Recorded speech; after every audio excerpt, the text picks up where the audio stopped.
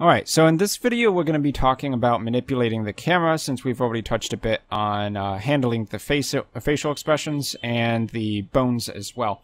Now the camera can be equally as important because it's another source of potential movement within the scene, and different shots are going to convey different kinds of feelings.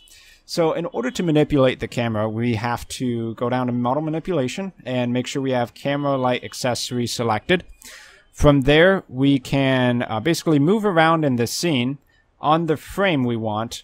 And then whenever we have the shot as how we want it to see, we register that as a keyframe for the camera. And we know this is manipulating the camera because we have the camera selected.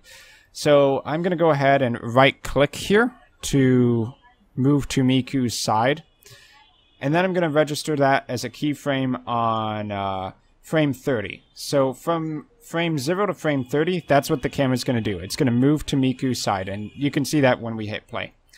Now, we can also do more than just rotating. We can zoom in by scrolling in through the middle mouse button. And we could rotate again, and maybe we press and hold the middle mouse button in order to move up, zoom in a bit more on her face. And now we have a shot from above her head focused on her face. And that should be good for our frame 60 keyframe. So let's go ahead and register that. And play the animation one more time. So you can see the camera moves in two different ways.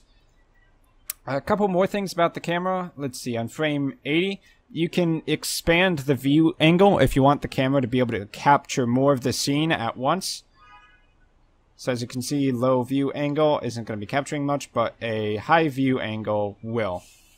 And that's measured in degrees, of course. So I'll register that 89 degrees for frame 80. And then on frame 100, let's try actually following a specific bone. So normally the camera is kind of going to target whatever you set it to target. But if you have it set to follow bone, then the camera is actually going to be focused on a part of your character. So let's do follow bone head.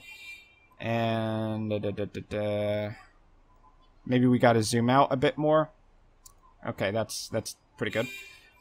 So in order for the follow cam to work, we're going to need to actually have Hatsune Miku move so that there's something for the camera to follow. So I'm going to just have everything selected as a starter keyframe at 80, and we could just register that keyframe. So let's actually do that.